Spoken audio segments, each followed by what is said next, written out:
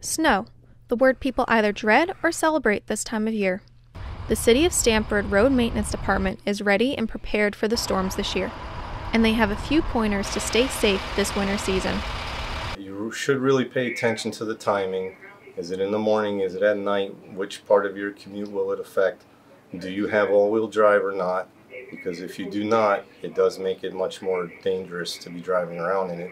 If you can work from home or do school from home, that is the best bet to stay off the road and out of the way. Get your food for a few days and whatever you need to prepare, because staying off the road is much better than going out.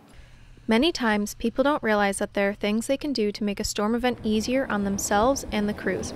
The City of Stamford has pointers on the website stamfordct.gov that has helpful information for residents. On the road, if possible, take mass transit. Fewer cars that are on the roads means an easier time for the snow fighters. Don't rush.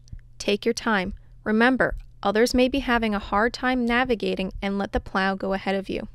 And, at home, if you have a driveway, use it. If you don't have a driveway, park as close as possible to the curb on one side of the street. We spoke with Mayor Caroline Simmons about the storms this winter season. She recommends residents to stay indoors if they can and seek warming shelters if they are in need of heat.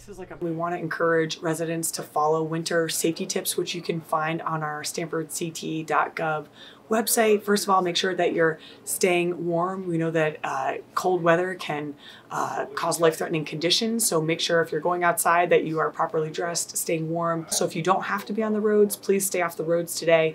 Let our crews do their work so that they can keep the roads cleaned and cleared for emergency vehicles.